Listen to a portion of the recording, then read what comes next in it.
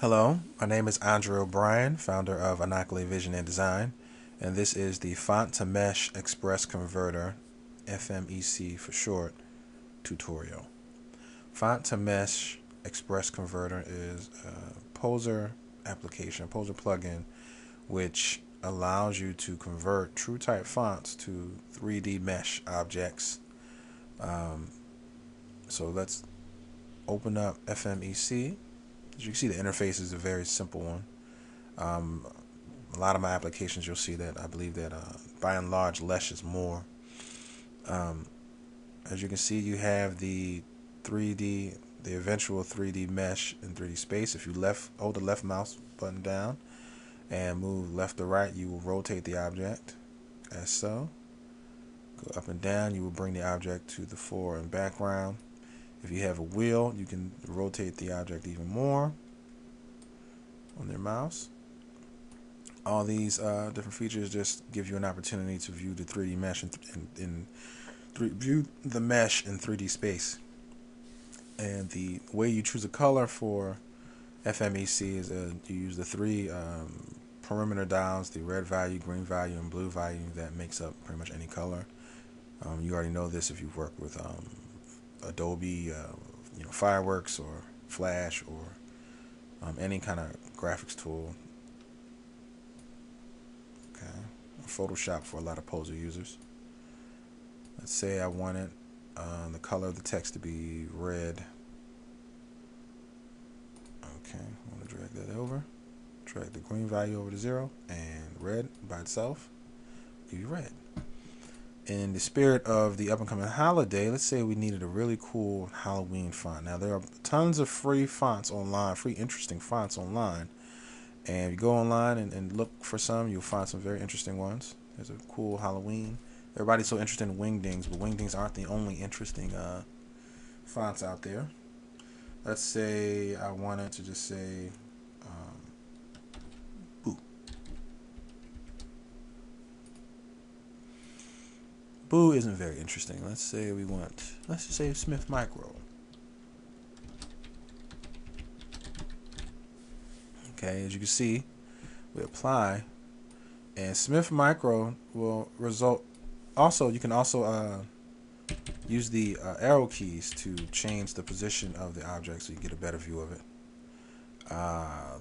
Here are the number of vertices in this object. If you want to reduce the number of vertices in the resultant object, you can change the precision of the object. The precision, as you look pretty closely, you'll see that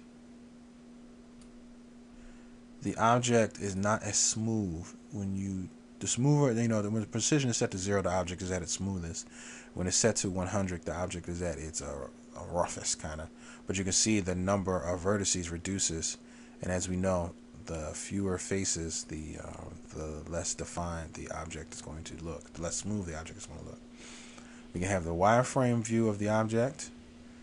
We can bold the object, which is very visible when you change the extrusion. The extrusion, I didn't want, as you can see, it just kind of pulls the mesh out in the Z direction. And I didn't necessarily need a large extrusion number because you can extrude inside a Poser. But as you can see, we can also italicize the object. Let's take the bold off. And I don't really want italicized. Well, let's say we do want italicized. Let's move this back so we can see it some more. We do want some kind of extrusion on the object. It's just a much better mesh when it's some sort of extrusion to it. Though you may want a flat object inside of your Poser scene. Font to Mesh Express Converter allows you to export as either an OBJ file or a Poser prop. The difference being that the OBJ file will have an accompanying material file associated with it, which will define its color, whereas the Poser prop will have that information inside of the Python script. So let's say we want to save it as a Poser prop. You do not need Python installed on your system in order for this to work. Let's say we just name this font 1, and we minimize FMEC. We maximize Poser.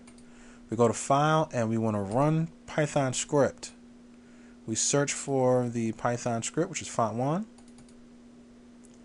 And as you can see, here is our resultant mesh. Now you can reduce the size of the mesh if you think it's too big for you. There it is right there.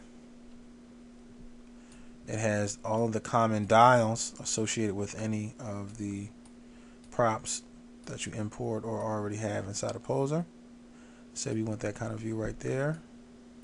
And I don't have a particular idea for the color. There they are. Say we wanted the background just to be darker so we can highlight the color here. Okay, let's bring it down a little bit. No. Yeah, let's bring. Oh, I forgot. Still got the color on. Edit. Change material color. Picker. Come down. Uh-oh, we changed it to black still. Color.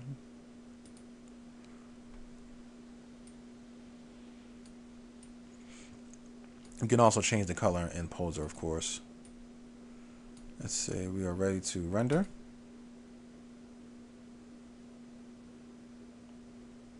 And it is calculating.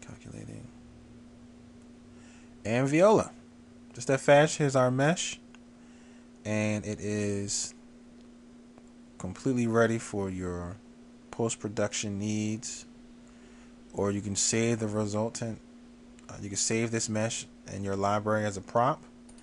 And there you have it. It's a very simple tool to use, but I think it's very powerful. You see a number of kind of these types of utilities on the market, but none at this price range. The free ones do not support all TrueType fonts, and if you try them out, you will see that some of them, just come up with some really horrendous results.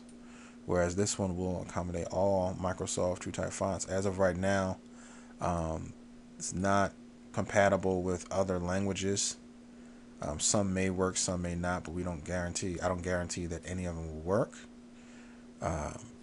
But there's a wealth of different fonts out there for you to try out.